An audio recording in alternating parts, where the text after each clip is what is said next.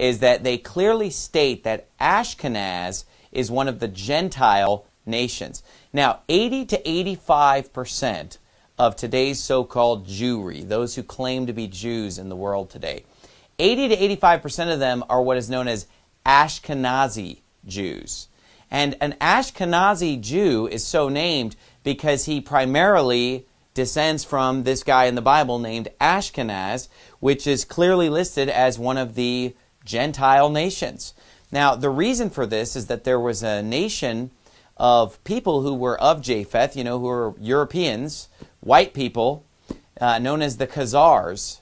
And in the 8th century after Christ, the whole nation of the Khazars turned unto Judaism. They converted to the religion of Judaism. Of course, it was a false, Christ-rejecting religion.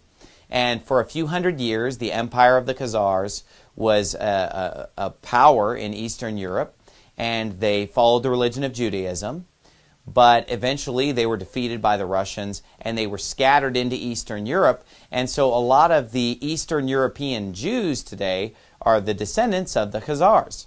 And in fact, DNA testing has even confirmed that the Ashkenazi Jews have about 80% of their genetics and 80% of their ancestry from Europeans. And the other 20% would be Middle Eastern. So today's so-called Jews, the Ashkenazis, which again, like I said, is 80 to 85% of so-called Jews in the world today, and it is the primary type of Jew that immigrated into the nation of Israel and Palestine. And it is also the primary type of Jew that is living in the United States today, by far. So these Ashkenazi Jews, according to the Bible, are actually Gentiles.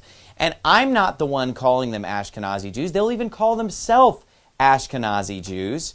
You could even just go to Wikipedia and just type in Ashkenazi Jews, and it will explain these things to you.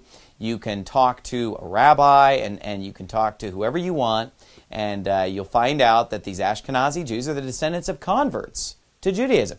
And the reason that that is significant is that a lot of Christian Zionists today, they claim that these Jews are God's chosen people because of the fact that they descend from Abraham, Isaac, and Jacob. But in reality, they don't descend from Abraham, Isaac, and Jacob any more than you or I do. Okay? They have some blood mixed in from Abraham, Isaac, and Jacob from intermarrying with other Jews, but so do the rest of us Europeans. Primarily, they are white Europeans. They are not Middle Eastern Jews. And that's why when you look at those in Hollywood today that are so-called Jews, they don't look like Middle Eastern people. They look like white people because they are the descendants of white converts to Judaism, Caucasian converts, Khazars. That's why they're called Ashkenazi, because they're of Japheth. They're primarily descended from the Gentiles.